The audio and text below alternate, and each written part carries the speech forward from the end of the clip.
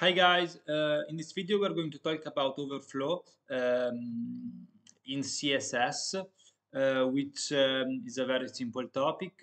Anyway, Overflow, first thing, is a shorthand for Overflow X and Overflow Y, if someone doesn't know it.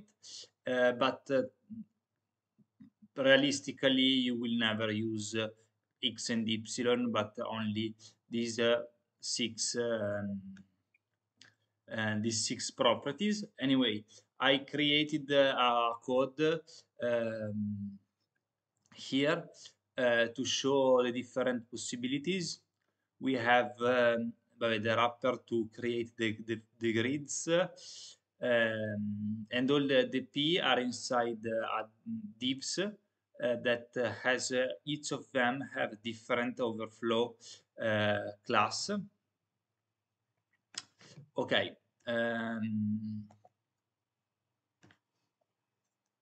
So as you can see here, the first one is visible, and visible, it means that the content is not clipped, and the element box is not a scroll container, and this is the default value of Overflow. The second is hidden, which means that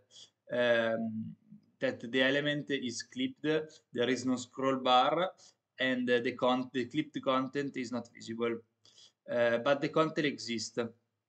The content still exists, is just hidden.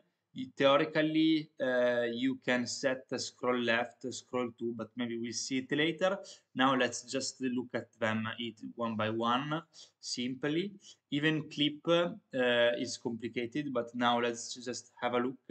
The content goes outside, like visible, but what you can see at the first hand is that the content goes outside, but once it finds another div, it becomes not visible, and this is the main difference, but there will be more to talk. Then scroll is definitely what it says it is. The overflow is content is clipped and can be scrolled. And as you can see, the user agent displays both a vertical and a horizontal scroll bar, even if horizontally there is no need. On the opposite to auto, which it displays only a scroll bar vertically, because when scroll this creates a content that is the content can be scrolled, displays scroll bars anyway. Auto is different. Unlike scroll, the scroll bar are displayed only if the content is overflowing, and if by default, if the content wouldn't be overflowing, like horizontal is not overflowing, only vertically, then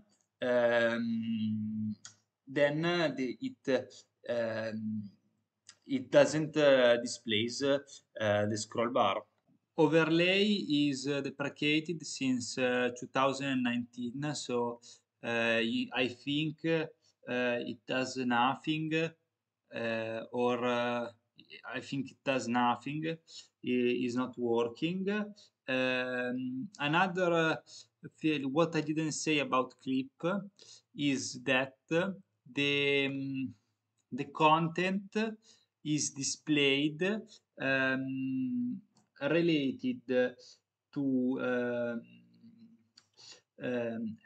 related to the length data value of overflow clip margin.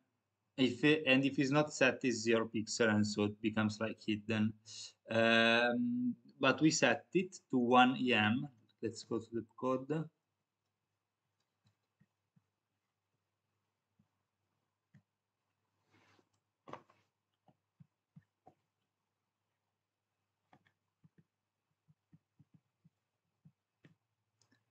clip margin 1 em. Now if I change it, I put 3 am.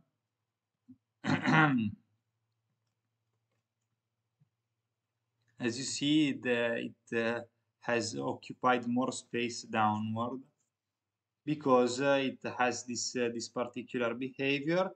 Um, then then I will show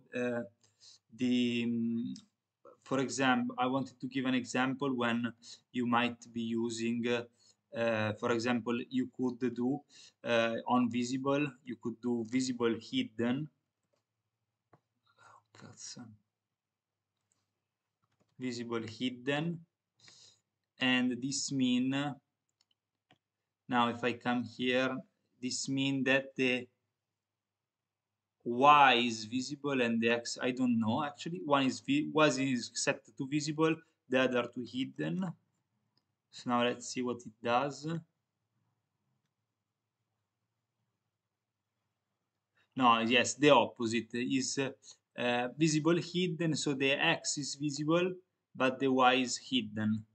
In my case, I wanted to show the opposite thing. So I come here.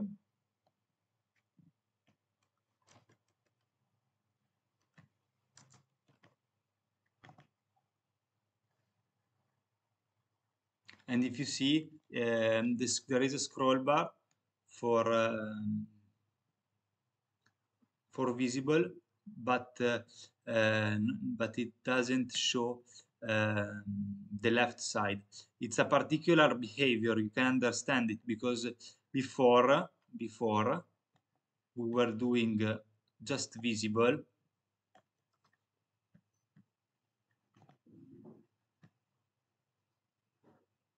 It wasn't showing the script. Now it makes a mess, but it shows everything outside the box. If we use here visible hidden all together, it's starting to have a third behavior that is quite unexpected. So now we can't scroll here. There are other G. We can't scroll it, but we can scroll downward, and the other way around if we settle it in the other direction, in the other order. Okay, so this is it for this topic. Thank you very much for watching. Next lesson, we are going to talk about CSS values, what is a pixel, RAM, and something like this, but it will be some complicated stuff actually. So, okay, see you there. Bye bye.